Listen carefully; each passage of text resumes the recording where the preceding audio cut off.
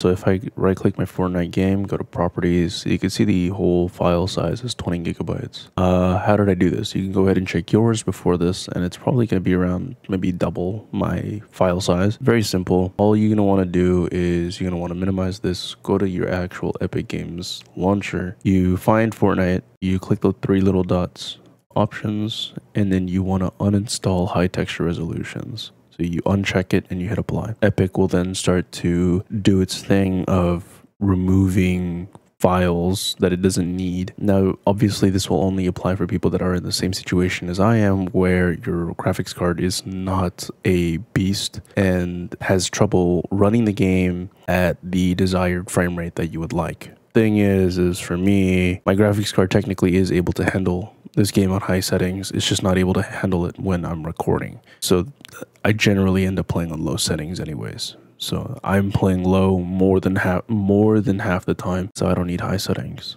because high settings, if I remember correctly, only take into effect when you play with the high settings, like everything on high. That is the only time your game will actually utilize this feature. Until then, if you play it on low, it doesn't just increase your graphics by like 10%. No, it doesn't do anything. It just stays there and takes up space.